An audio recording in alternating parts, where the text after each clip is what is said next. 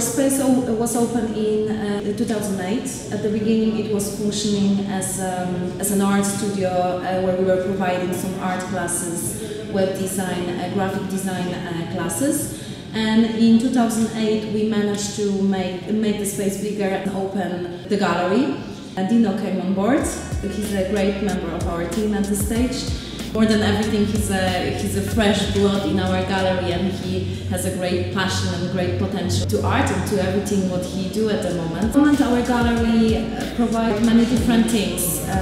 One of them is of course the exhibition space that we have in here, which is ready for established artists to showcase their work. But we also provide a selection of different art classes for people who are just starting in arts. This show that we have in here, it's actually one of my favorite shows. I love photography and I love group shows because they show a big variety of different kinds of photography, different styles. When it comes to selecting our works and selecting people that we want to work with, we don't really have any big expectations. The one and major expectation that we have is that the work has to be good.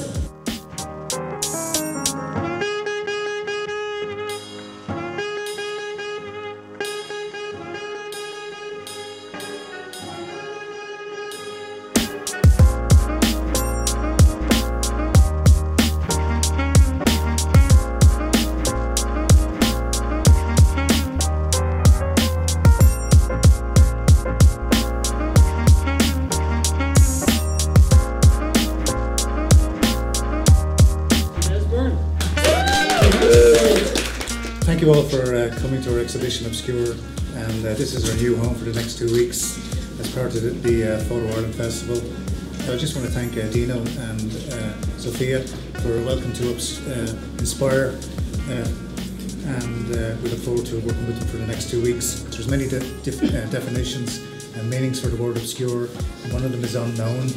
And I kind of honed in on that word as such because there's a lot of photographers here who are kind of unknown to each other and unknown to the public. So hopefully after the 2 weeks, a lot of you will be better known to a lot of the public as such. Everybody's equal in this room as such, so that's the way I look at it. Some of the shots are just amazing, and the diversity of the shots is fantastic as well.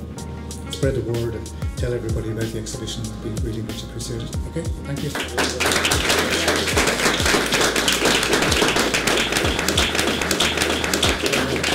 In the future, our goal would be to, I think, to collaborate more with artists from abroad.